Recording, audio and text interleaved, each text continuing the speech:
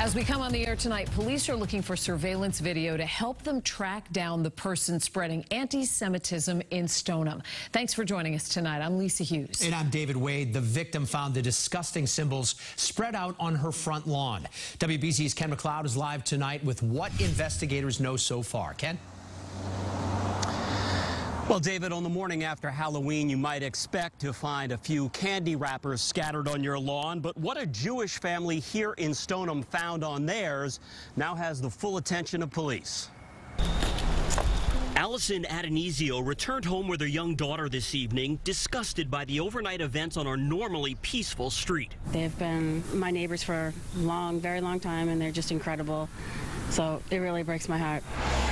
She's talking about something that greeted her Jewish neighbor when she stepped outside this morning. This morning when the residents came out of their home, they found a number of swastikas. 5 to be exact, made out of poster board and painted purple, some with anti-Semitic slurs handwritten on them. I couldn't imagine being a resident of our community coming out in the morning and seeing that on the front lawn. The woman initially posted pictures of the offending symbols on the community Facebook page to see if others in Stoneham had been targeted, but later removed her post and now does not want her family or house identified. It really breaks my heart to know that there's people like that still out here.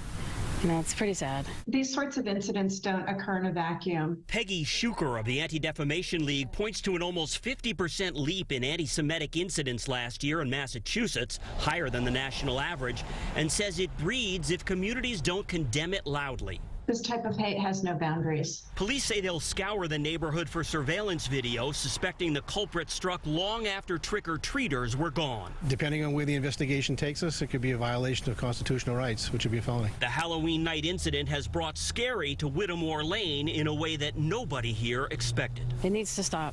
Hate for anyone, for any person, any religious background, whatever, it needs to stop.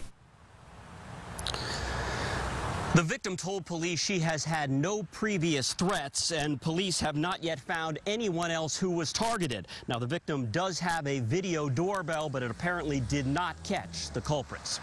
Live in Stoneham tonight, Ken MacLeod, WBZ News.